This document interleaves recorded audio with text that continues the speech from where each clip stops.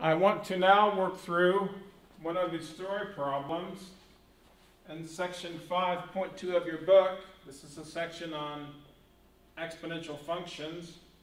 And I'm going to look at problem 41, and it's titled Compound Interest, and this is just like one of your homework problems on WebAssign. So here I've written the equation we went over in class, the compound interest equation. So let's just remember what this represents. P is called the principal. P is the amount of money you put in the bank. R is the interest rate. And remember, please, that when you begin to work out this equation, you have to convert the interest rate into a decimal. So if R is 5%, when you get ready to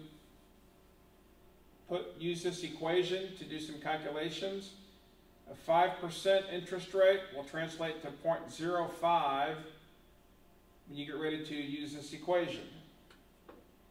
Now N is the number of interest periods per year. This is important. This is the number of times the interest rate is calculated per year. So in every problem they will tell you, if they say it's compounded monthly, well, there are 12 months in a year, that means the interest is calculated 12 times. If they say compounded semi-annually, semi-annually means twice a year, so N would be 2. If they say compounded annually, then that means once a year, and N would be 1. So somewhere in the problem, they're going to tell you how often the interest is compounded, and that's going to determine what number you put in there for N. So specifically for problem number 41, let me just read it, and then we'll see if we can figure it out. It says if $1,000 is invested at a rate of 7% per year, compounded monthly, find the principal after, and then it actually gives 4 different time frames. A is 1 month, B is 6 months, C is 1 year, and D is 20 years. Oh, and also, one other thing I didn't mention, the T in this equation is time, but you have to put that time in years. So whatever number you plug in for T, it has to be in years. So let's write down the information for this problem. We're going to invest $1,000. So my principal is $1,000, and the interest rate is 7%, but that translates to R of 0.07. 7%, if you convert it to a decimal, is 0.07. That's what I'm going to plug into my equation for R. Now N is how many times a year is it compounded, and this problem says it's compounded monthly. So in this problem, N is going to be 12. There are 12 months in a year. And then the last thing is T is what we're going to plug in, and we just have to make sure that the T we plug in is in years. So for part A, they're saying how much money do you make after 1 month. So here's my basic equation. A equals, my principal is $1,000, that's P, times, in parentheses, 1 plus R is 0.07. For now, N is 12, and then NT is 12, and for now, I'll just leave that as T. So basically now I'm going to plug in a number for T, and then I can calculate the amount of money I will have had in the bank. So T equals 1 month.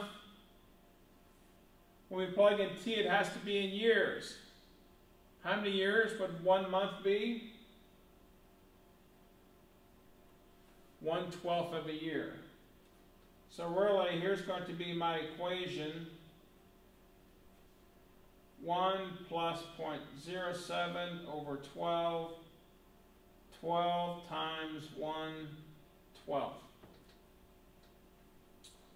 Now normally with these kinds of problems, you're going to have to be able to calculate exponentials on your calculator, although this one they make it really easy.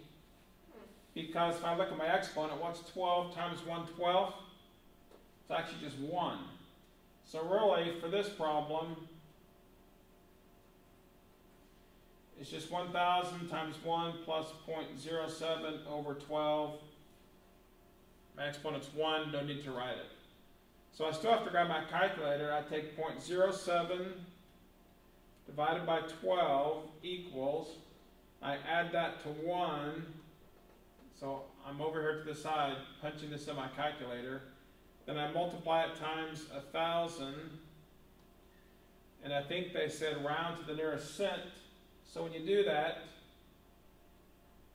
you end up with 1,005.83. So in 1 month, you basically made $5.83. Okay. Now for part B,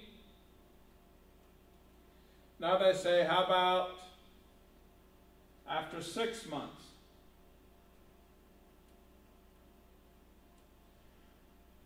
Well, if I convert 6 months to years, how many years is 6 months? Well, that's half a year, right?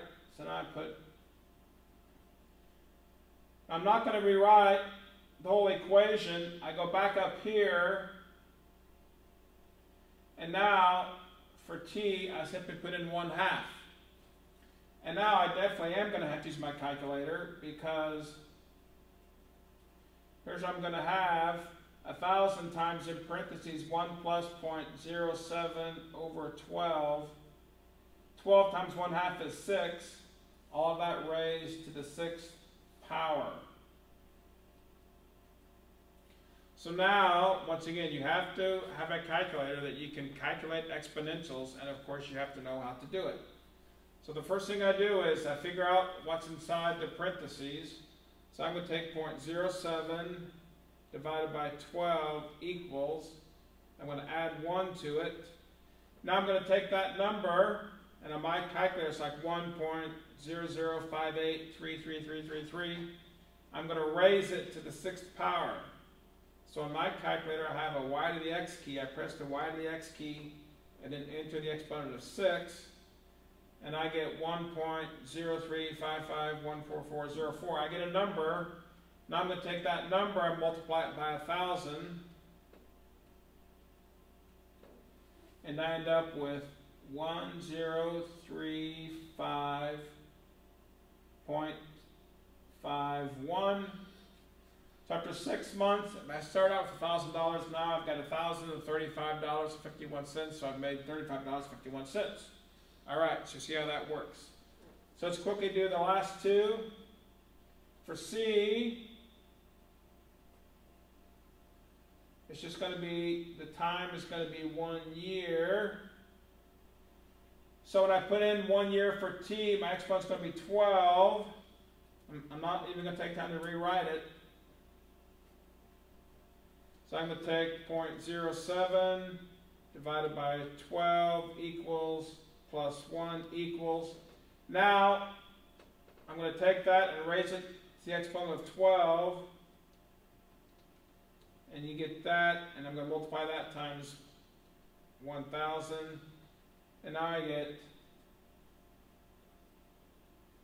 1072.29. So now I've made a little over $72. And finally, the last time frame is 20 years. So now we're leaving it a long time. We're going to see how much it's worth after 20 years. So now I put in 20 for T. So this exponent, 20 times 12, it's going to be like 240. I'm just going to write that out. So here's what I'm going to have to calculate. 0.07 over 12. My exponent is now 240. So 0.07 divided by 12 equals plus 1 equals. Now my exponent on my calculator, it's a y to the x key, y to the x, and my exponent is 240. And then I multiply that times, and lo and behold, what does this equal? Now you can see you've actually